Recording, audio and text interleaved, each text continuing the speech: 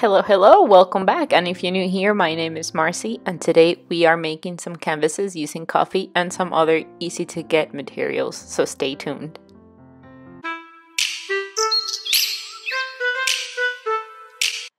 To start, you're going to need to pick your canvases. Mine are 40 by 50 and 40 by 60 because I'm going to use them specifically to cover some electrical boxes in my house. Then we are going to use some brackets. These are steel 90-degree angle corner brackets, and these are to hold the wood together for the framing. You don't need them, but they're helpful for some corners that are a little rebel. And these are my pre-cut wooden pieces that I just went to the hardwood store and got cut for me. They're just to frame around my canvases. I'll show you more of that at the end. But basically just hold them together and glue and then nail them in, and that's about it. Just sometimes you have to put your canvas in there while you hammer so that they stay in place. Other times you just use the tape and the corner brackets to do it, like I did in the top right corner here. Then you're going to use the little wooden little pieces that come with your canvases so that you make the canvas part of it stretch to the max, so it's not like loose or it caves when you're using the roller or your paintbrush. So this just makes it a little bit more tight. Once you've done that, then you get your white acrylic gesso or your clear gesso. In this case, I am going to use both of them. And this is basically to prep my surface. I'm sorry, I'm moving around my chair because my doggy wants to be with me. But if you don't know Maxie, he's really cute. He's a Yorkie and very mama's boy. So going back to the video, you just spread the gesso around. I don't care if the white mixes with the clear. This actually makes it a little bit more interesting, and use a cheap brush to do this. You just can't pick and remove the hairs afterwards. And now I'm adding instant coffee. You see that I'm using my brayer to do this, and this is one for the jelly plate that I got sent a long time ago by a friend here in the community. And so thank you so much for this present. I still use it. So what you want to do is spread the gesso and the coffee around so that you get this sandy color mixed, but also you still want to leave some texture in there so that you can see the coffee. Then you get 3 different cups, one for acrylic green color in my case, one for black ink, and the other one for coffee. You want to make these layers a little bit light and very runny because you're gonna add them to your canvas, and then we're gonna blow dry them. So we're using our blow dryer just to move the ink around. And you make different puddles here. It doesn't matter if they mix. The thing is that you need different sizes of puddles so that they blow and one color is more prominent than the other. So you see here the coffee is mixing with the green and the black is mixing with the coffee, but this is just prepping the background. We need a very light and runny background, because then we're going to use a little bit more of a consistent kind of paint for this. So once you have the background that you want to add some baking soda to your mixes. This is going to make so that it's a little bit more heavy and not so runny like before. The baking soda is going to be removed afterwards. That's why we don't need to use any glue or any other type of anything. This is just water and the previous mixes that we had. I'm making the coffee a little bit more dark because I saw that even though I like the shade of coffee that we had before, I am darkening this as I go so that it has more volume and texture and it's richer in let's say it has dimension. You know, it looks more light and then a little bit darker and a little bit darker, and that's what gives it to pop and feel better. Now the baking soda, it's gonna be a bit heavy on this, so you have the very flowy kind of watery one, then you have a little bit more of body like texture into it. So it makes it hard to blow with the blow dryer, which is what we want. So we want to do runny, not so runny, and then kind of like spread around and stay there, kind of drop. So the more baking soda you add, the better it is, because the fun part is that this is going to leave a mark, and then we're going to remove the baking soda so that it's not too texture or texture at all in a way. So just keep playing with it. You can add more baking soda to your coffee or to your paint. In my case, I liked the green to be a little bit more, you know, the thicket consistency here. By the way, if you have any questions, feel free to leave them in the comments below. And if you would like me to do more of these tutorials, I'm always painting and doing canvases, so I'll be more than happy to share them with you. And if you like this kind of mixed media videos, then give it a like. If you learned something, that will be amazing. And you can also let me know that. And don't forget to subscribe. So now we're going back to the blow dryer, and you see that the green paint barely moves. So that's what we want. Whatever we don't want to move, we add more baking soda to. I also love the fact that I can go from one canvas to another. This is gonna change if you like to exchange it later. This is fun, but the fact that it's flowing from one place to the other gives you perspective. Now we're using some white ink. I love the way this ink acts on top of the super runny coffee, and the ink, it's a bit more heavy, so at the same time is giving it, you know, some body to the paint. You see that it didn't move that much. So this is my mess. This is when it's dry, and don't worry, this is just one of the first things we do, the background. We're gonna keep building and keep working on this with our inks and our coffee. But this is what it looks like when it's really dry. If you want to just let it be and work on it on another day, which is what I normally do, because I do have a life and I have kids, I just put a little bit of that plastic cover from the canvases on top and use my tape to tape them up, and they're good to go for about a week. So now I'm making more, because I let the week pass by and I couldn't reuse them for this specifically. I used them for something else, but I still have some left anyways. Me, my life. So now we're using the lightest, thinnest sandpaper to sand away that baking soda that it was stuck to our canvases. Remember, we wanted the color, not the texture. If you want the texture, you can use the gesso and add baking soda to that so that it will stick to your canvas and will not be falling off, because if you just use water, it will fall off easily like you see here. So now I switched the canvases around, and I don't know if you've noticed, but then I'm using really runny coffee to just splash it around and give it more body. I also do the same thing with the ink, and this time we're gonna be using a old piece of towel. You can also use a burp glove if you have kids, or a kitchen towel, a rag, as long as it absorbs the coffee so that you can like pour it specifically where you want it and like flick it around and move it around. The point is that you need to remove some of the coffee from the middle so that it goes to the sides, and you can keep adding to the middle.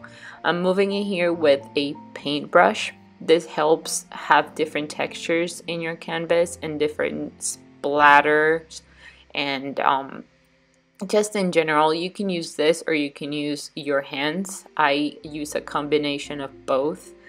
And make sure to protect your floor. In my case, you can work on top of a table, but protect it because it's gonna get sticky and the paint will stick, meaning the ink or the wall paint or whatever you're using as your white heavy body paint. Your heavy body watery, whatever it is, but the heavy body. This is wall paint in my case. This is what it sticks to whatever you put it on. So be careful with it, again, with your surfaces. And while you add it, see how different it is when it moves when I blow on it than if it was runny.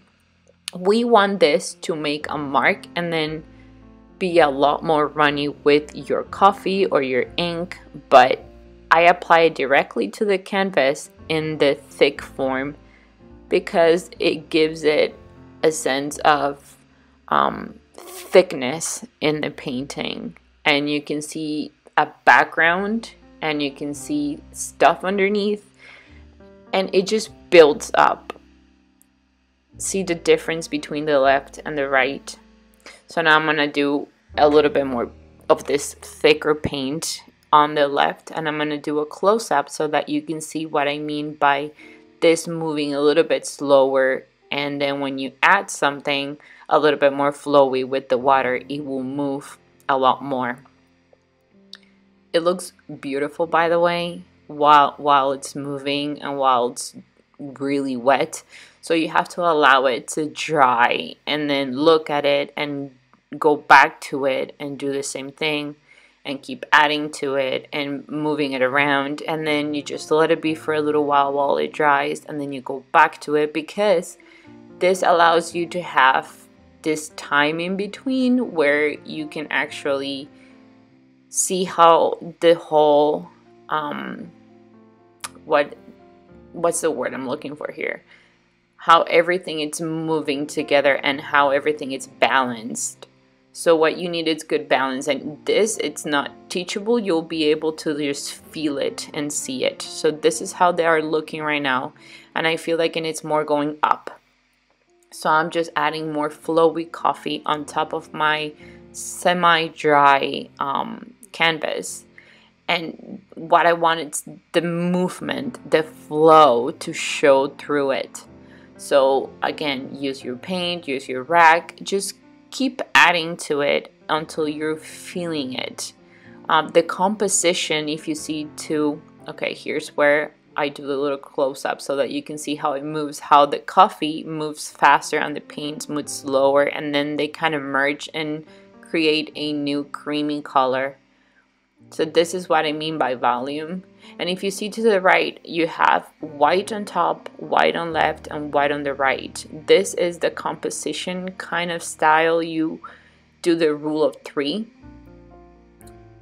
and it looks really good. Now, if you're seeing how everything is flowing, you can still see the background underneath that creamy see-through white, but you can still see the coffee too. So it just makes it pleasing to the eye that you can see something underneath and how everything is built up. And I know it's time consuming because you need to move and you need to let it dry and you need to look at it again and walk away from it and walk back to it. But that's what you need sometimes, just to separate yourself from what you're doing and leave it alone and then go back to it. Now I'm using some ink directly from the inker. Just use a drop and it will flow differently because it's a different consistency. So I'm adding a little bit of water to it so that it flows better, and my hair is going in the canvas. But it makes a different texture once you do the first blow to it, and then when you add that watery feel to it. And now you see that with the black, you have another type of dimension. It looks deeper. Like if you look at it, it doesn't look flat. It looks like it has a body. So this is what we're looking for. Now I know that I said that you cannot learn this in a way per se, but the more you do it and the more you practice, the more you have an eye for it. So you just need to be patient and keep doing this over and over again, even if you do it in a piece of paper first. Here's the movement that I'm talking about the watery pieces and the more thick pieces. And now I'm just using a skewer to move the paint around and make it flow with the rest of the paint that it's in the middle. So kind of like with the puddle.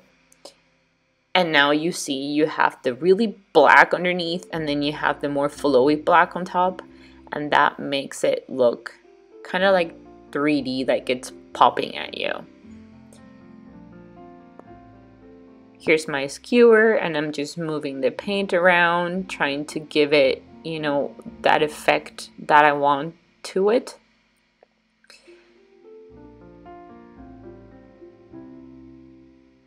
The movement of this just It's hard to put what I have in my head in words, but at least I'm showing you the process. If you would like me to show you a slower, version of this process, let me know. Or if you want me to do more canvases and have them, on the contrary, sped up so that they're faster and I'm not explaining much because you already know your stuff, then let me know that too. If you have any questions about the materials, I'll be sure to link them down in the description. And don't be shy on the comment section. Just ask me whatever. Even if the questions sound silly, there's no silly questions. If you have a doubt, just let me know and I'll be willing to help you and happy to help you. And one tip that I can give you on this is that don't expect perfect. Expect better than you were yesterday. I didn't start having this, super fun and perfect little canvases on the first try. I was learning because the feeling, it's something that you just build on. So some of you sometimes write to me and it's like, I'm not an artist, I can never do that. And okay, this is a trick here. I'm putting the tape underneath so that I make it run more towards one side and puddle towards that side than to the other. Feel free to use whatever you have. I had the tape on hand. But okay, going back to what I was saying before, you write to me saying that you're not an artist and you can never do this. I'm telling you that you could, and you can totally do this and do whatever you feel like you want in art. Just don't expect perfect and pretty super good on the first try. And if you got it on the first try, congratulations, that's amazing. I'm just telling you that you could do this and come out amazing first, second, or third try, but you could do it. Don't ever give up. This is a little close-up of how everything is looking, and I just kept on building layers, and this is the result.